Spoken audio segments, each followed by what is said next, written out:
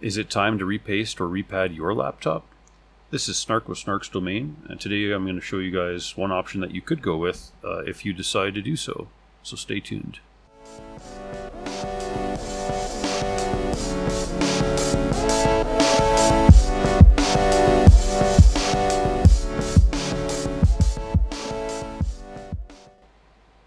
So back in February of 2022, I decided to buy a Gigabyte Aorus 15P YD gaming laptop.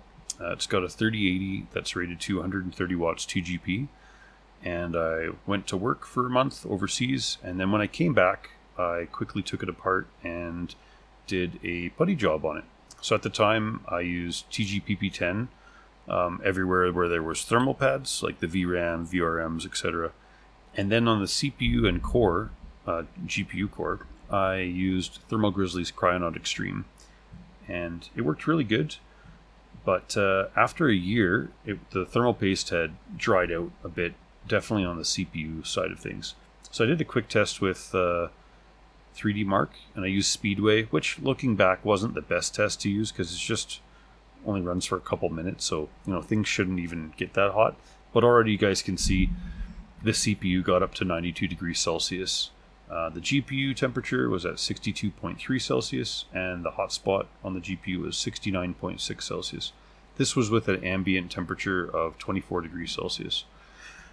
So I took the laptop apart and cleaned it up, and here you can see a picture of like how messy the TGPP10 looks. I scraped most of it off with a little plastic thermal paste spreader, and then I just cleaned the rest with Q-tips, toothpicks if I need to, and toothbrush and isopropyl alcohol.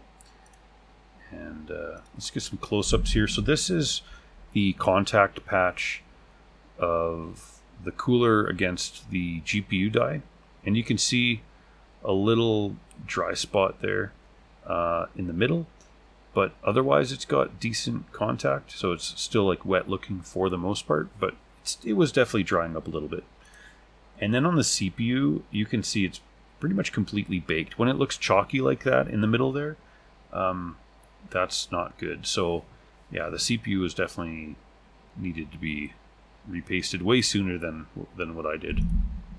So I cleaned everything up as far as I wanted to. I could have gone further with toothpicks, cleaning between the VRAM, but this was, for me, this is acceptable. I'm not worried about the putty doing any damage or anything, but you could go further and clean it up better if you wanted to. And here we've got the application of Upsiren UX Pro thermal putty, which I just rolled with gloved hands and then kind of cut to length and put in place where I needed it. And then on the CPU and the GPU core, I'm using Honeywell PTM7950, the sheet specifically. I'm not using the syringe type. That stuff is very difficult to spread, I find. So here you see an up close shot of the CPU with the phase change material on it, and there's the GPU die. You can kind of see a couple little bubbles there, so I wouldn't even call this a perfect application. I should have spent a little more time pressing out those bubbles with my fingers. So when you apply this, I'll just show you a video here.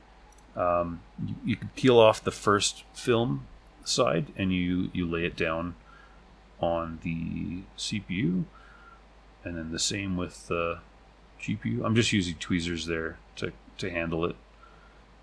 Just kind of tap it in place a little bit. I'll do that with the GPU core as well.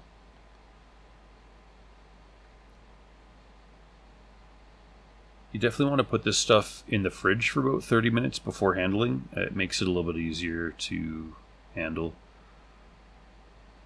And then you just kind of like rub it in place. Now, I should have maybe even taken like a credit card or something and just sort of like gone over it a few times, but I'm sure that's why there's a couple of air bubbles, because I didn't do that. And you just use a tweezers to peel that second film off the top. If you don't peel that off, you're going to have really bad thermal results for sure. So yeah, and then let's see. Then I went and did another stock setting test with 3D Mark using Speedway. And this test wasn't great, but it was definitely an improvement. The CPU core was at 76 degrees Celsius max, and the GPU was 68.2, but the hotspot was actually quite hot initially, 81.8 degrees Celsius. That's really hot. You know, at first I was like, did I just mess up? Was this like a mistake? But PTM takes a little while to heat up and kind of, well, turn into a liquid basically at 45 degrees Celsius, and then it kind of flows, and over time it actually gets better contact, and kind of like it kind of presses out a little bit as much as it needs to.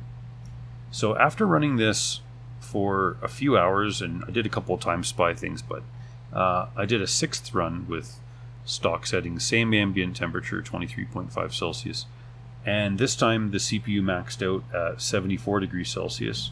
The GPU was at 67 Celsius, and the hotspot was down at 74. So you can see, just in the span of what would have been a couple hours, it already improved drastically.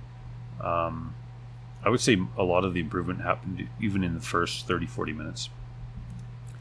So then I went and used it for the next 5 weeks, which brought us to about a couple days ago here, and I ran some tests again. And now this is with air conditioning installed in our house, so the temperature is 1 degree cooler, but you can see the CPU is now topping out at 67 degrees Celsius, the GPU is at 56.1, and the hotspot's at 62.3 Celsius. Now that's a really short test. It only takes, what, it's looking like 2-3 minutes tops. So that's not a great test. So then I did a 1.5 hour loop of Timespy, and then at the end of the loop, when you exit out of it, it doesn't really spit out a benchmark. So then I quickly ran a single benchmark test of Timespy, and this was at 21 degrees Celsius ambient, so keep that in mind. But the CPU only got up to 76 degrees Celsius, and the GPU was at 64 Celsius, and the hotspot 70.1. So that's not even, that shouldn't really be throttled at that point, which I think is great.